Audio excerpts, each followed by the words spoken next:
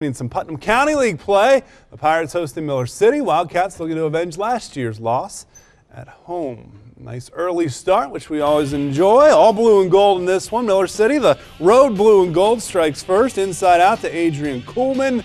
She knocks down the three. Then they go outside in, and Natalie Koenig, the recipient, strong to the hoop. They lead 5-0, but back comes Continental.